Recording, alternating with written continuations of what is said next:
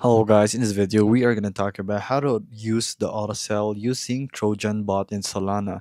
So here we are using the Trojan Bot on Solana in our Telegram, and I have a coin that I say that I want to sell. So basically when selling, it's pretty much simple. You will have to use the limit order.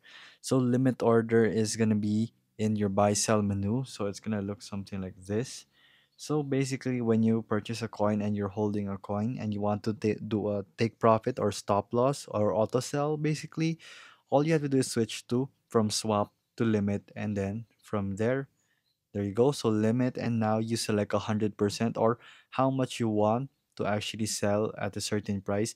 You place your trigger price right here and the expiration date and create that order.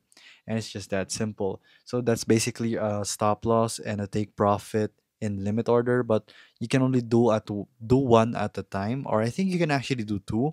So you're creating multiple orders.